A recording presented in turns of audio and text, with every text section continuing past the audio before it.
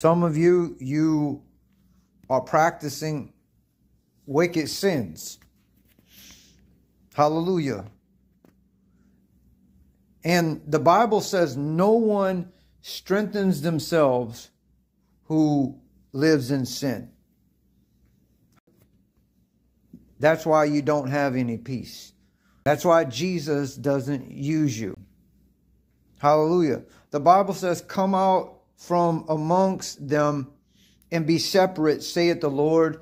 Touch not what is unclean, and he will receive you.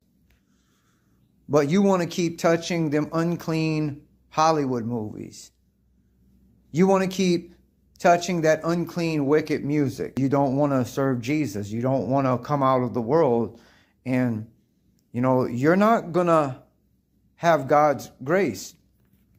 You can't continue in sin and think that grace is going to abound.